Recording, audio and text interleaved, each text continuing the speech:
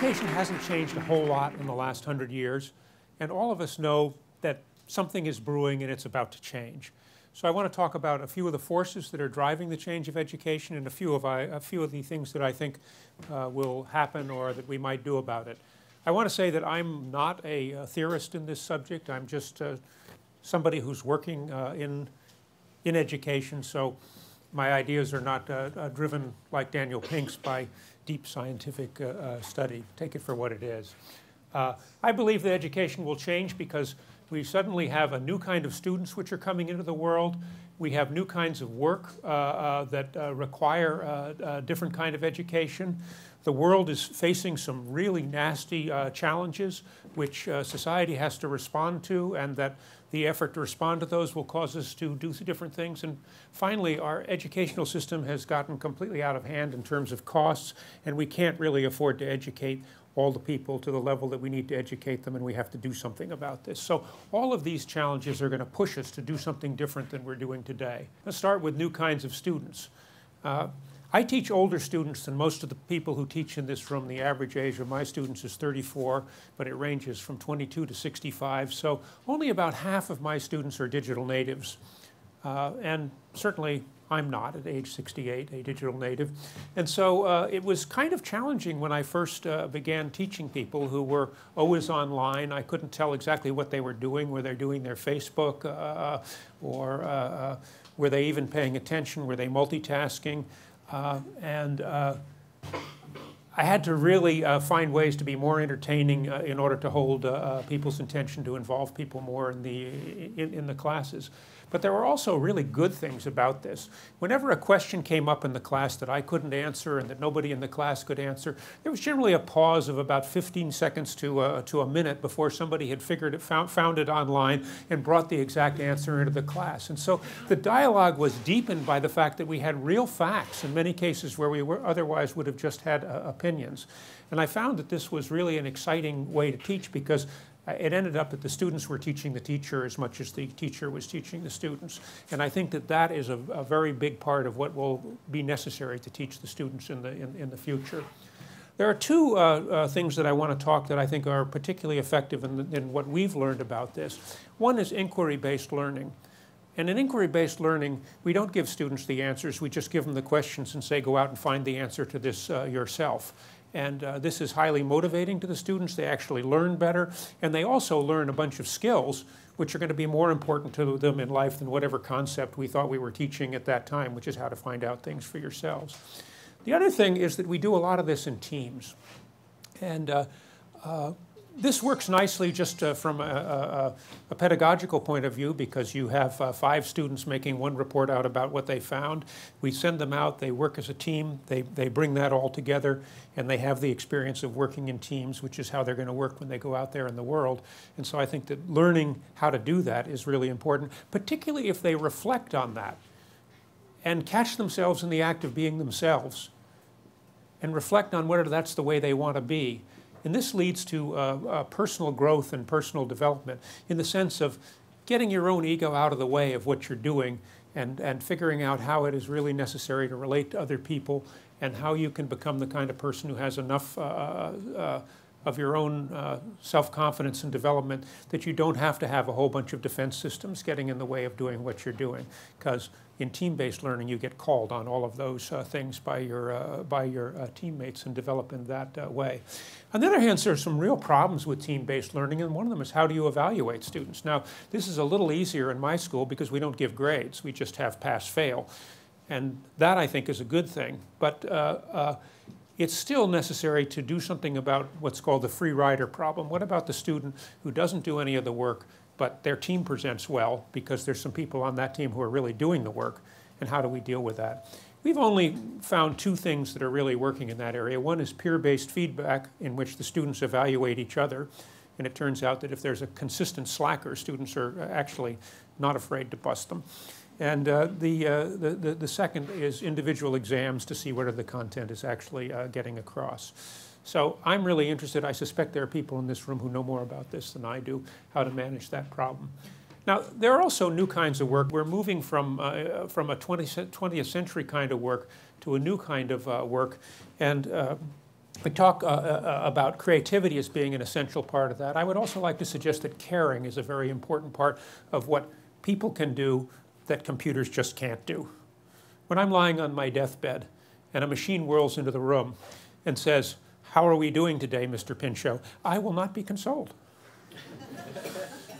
It takes a real human being who actually cares how I'm feeling and cares how I'm going through the progress of coming to terms with my own death in order for me to feel that something has happened in that relationship.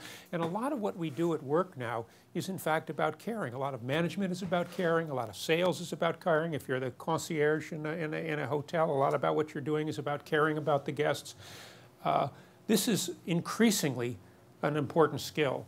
And so how do we deal with caring in our educational situation? Well, one of the things that we do in our school is we have an opening circle in which the entire school sits in circle. People give each other appreciations. People bring up the problems which they're facing, and the school gets to have kind of a common community building experience. I can remember one morning one of our students said, "My parents have just been abducted in Lebanon, and I have no idea where they are." Now, the entire school day is going to be different after that statement.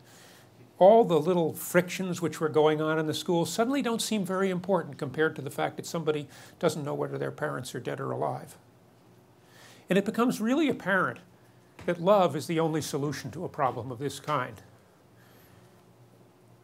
And people reach out in the school, not just to the person whose parents are abducted in Lebanon, but in fact to each other in a completely different way. And you build a community where a visitor will come and watch what's going on and say, "I've never been in a room of 40 people, all of whom loved each other before." The kind of experience that takes place when you do that is the kind of experience that we want to have in our workplaces.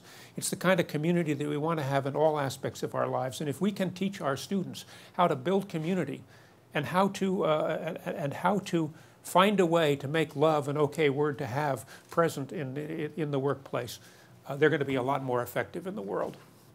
Now, creativity is also important, and I don't know how much I want to say about this because so much has been said before. There are all the art-like jobs which are exploding, graphics and so forth. These are all the design thinking which is going into everything which we're doing today. This is all sort of obviously creative stuff, but so is cooking. So is management. So is dealing with that emotional problem which is in front of us. So is almost everything we do in life, and I guess Dan made that point. But it's also true that school, in general, is destroying the creativity of students. Everybody in kindergarten thinks they're creative, and in fact, everybody in kindergarten is creative. By the time they get to high school, very few of them even believe that they're capable of creativity. What are we going to do about this? In being creative, there are no right answers. We have to suspend judgment. We have to love every new idea. We have to treat it the way a mother treats a child. Or one of my favorite analogies is when a butterfly emerges from the cocoon, its wings are all crunched up like this because they've been stuffed inside that cocoon. And they're brown and sort of ugly. And over about half an hour, the veins in the wings inflate and the wings spread out, and they dry and develop those iridescent colors, and the butterfly begins moving its wings, and it finally gets to the point where it can fly, and where it turns out that the idea of wings was really a good idea rather than a waste of energy. And that's what creativity is like. How do we make it okay to fail repeatedly as we do in skateboard? How do we make it okay to have lots of good ideas? Another thing that we have to deal with is a multicultural world. Partly because the US is more cultural and partly because the world is more global than it used to be. And what do our graduates really need? Well, one of the things that they need is to talk a lot of different languages. So how are we doing in America in raising people who can talk a lot of different languages? Not very well, I think. And yet, this is part of what we need. I mean, how can you really understand a culture if you can't talk the language? I want to make a radical proposal. I want to suggest this not necessarily as what we should do, but as kind of a thought experiment that will help us to get to what we want to do. What if we do not teach reading or math until 3rd grade, and all we teach in preschool through 2nd grade is languages during the time in which people are most able to learn languages, during a time in which virtually every student is ready to learn a language, as opposed to many students who enter into 1st grade and are not ready to learn to read or not ready to learn math, and therefore gain a lifetime feeling that they are failures at being educated. And it turns out, I've been told, you educators who are more into this, I'm not a grade school educator, that if you start teaching someone to read in 3rd grade, by 6th grade they read just as well as they would have if you'd started in preschool. That it's actually, what's slowing them down is developmental ability, not the amount of training they've had. Now, if this is even remotely true, it's sort of silly that we don't try something like this and find out whether it works or not. There are emerging challenges. Climate change, the growing divide between rich and poor. I was at a meeting at Vulcan with David Orr recently, and he said, you know, the big challenge I have, he's at Oberlin, a great environmentalist. He said, the biggest challenge I have is if we tell the kids the truth about climate change, how can they have hope? And I think this is a really good issue because kids really need to have hope in order to go on in the world. And yet, as a result of what scientists are saying, the world might be a really unpleasant place. We live right in the habitable temperature zone, in the place where life is most robust. And if the temperature of Earth goes up 6 degrees C, it's going to be a lot less habitable. We're going to lose the Nile Delta. We're going to lose lots of Bangladesh. We're going to lose a lot of the best farmland in the world. And oh dear, it turns out that the Midwest is going to dry out too, and many of the bread baskets of the world are going to become deserts, and billions of people are going to starve to death. I don't know if those are true facts, but it certainly looks like things are going kind of in that direction. I don't know if we've passed the tipping point, but I'm pretty sure that from the look of things, we're going to keep on putting carbon dioxide into the atmosphere until we do reach the tipping point, because it's not until temperature begins to accelerate upward that anyone is going to really do anything about it. Now what do I say to the kids? They're going to figure this out for themselves, probably, but what do we say? And what David, well, there's one idea. Wait a second, we could go into denial, right? What David Orr said is something that I actually think is probably part of the solution, that hope is a verb with its sleeves rolled up. And what we have to do is, along with sharing what might happen and begin talking about what we can do about it, and begin actually doing it in the school. Helping the kids to actually do something about climate change is the only way that they could possibly be hopeful. I have a blog post called Recovering from Climate Depression, in which I tried to dig myself out of my own depression on this subject, and that's sort of the first step. The next step is, of course, seeing a positive future, but the first step is just to get busy doing something about it. And we have the same problem in the growing divide. The rich are getting richer, the poor are getting poorer. We all know that this can go to a certain point and then the civilization stops functioning. And we live in an age in which a few people can cause a lot of trouble, right? If you go back to the Middle Ages, one person aimed with a sword, how many people could they kill before someone got him, right? 5, 10, you know, if they're a really good swords person. Now it's not, you know, if you and I got together and we had terrorist ideas in our mind, we could kill thousands of people before they caught us. And we're going into a situation in which it's eventually going to dawn on people at the bottom that they are not on their way up. Social mobility has declined in the United States. It's now below social mobility in Europe. How's that? The old world is actually more flexible than we are. If you are born dirt poor in the United States, you will probably be dirt poor for the rest of your life. That's the actual facts about this now. And we have to do something about that. So less expensive education might be part of the solution to that problem, although there's lots of other reasons why education needs to get less expensive. Government support, as you all know, is declining. School debt is becoming insupportable, particularly when you realize that, for example, graduating from college no longer guarantees a good job. How are you going to pay for college? It's all right if you have rich parents, but other than that, it's a gamble. And we need to educate everyone. Now, one of the keys, I think, is that as student-faculty ratios get worse and worse, we've got to do something about that. And students teaching students is the obvious answer that nobody is paying attention to. Why can't the kids who have already got it spend their time teaching the kids who haven't got it? First of all, that's the best way to actually learn the material. Secondly, it gives them social status and therefore gives motivation to actually learn things. And finally, it gives the kids who have not got it yet a personal coach who will figure out how to get them through the thing, and so that they actually learn it, so that in fact everybody learns the stuff instead of just a few people learning it. I think this is really obvious, and I hope we can find ways to do more of it. Second thing is that I think accreditation is really getting in the way of educational innovation. I have some personal experience with this and some scars which I won't share, but look at TED Talks.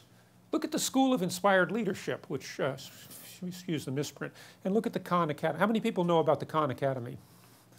If you haven't, just check it out on the internet. It's an amazing phenomenon. 2,000 free learning bits which are available at about 15 minutes apiece. And all done by one person. What did it cost? Not very much. And yet, millions of people are using this to educate themselves. TED Talks are fabulous. People are learning from them. These are all things where accreditation hasn't had the chance to screw it up yet. And so they're cheap and effective. I finally want to close with a 20-year-old story that I think holds great promise for us today. At Stanford, there was an engineering course which was given in 3 ways. There was a live lecture in the normal Stanford way of doing things. There was a satellite feed with all the technology that you need. You could phone in questions and so forth, so it was just like being in the room.